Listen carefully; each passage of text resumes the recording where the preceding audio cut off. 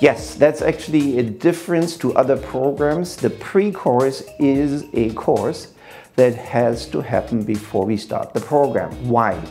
We want to make sure that anybody who applies to the program is prepared with knowledge that makes him or her successful until and up to and including the dissertation. We want to make sure that you are prepared to participate in the program very successfully from day one. Therefore, we are preparing a pre-course in which we give you technical knowledge in regard to managerial research acumen. We give you some statistics, we give you some literature review skills. We give you these skills so you can start on day one and you end on the last day with a successful dissertation defense.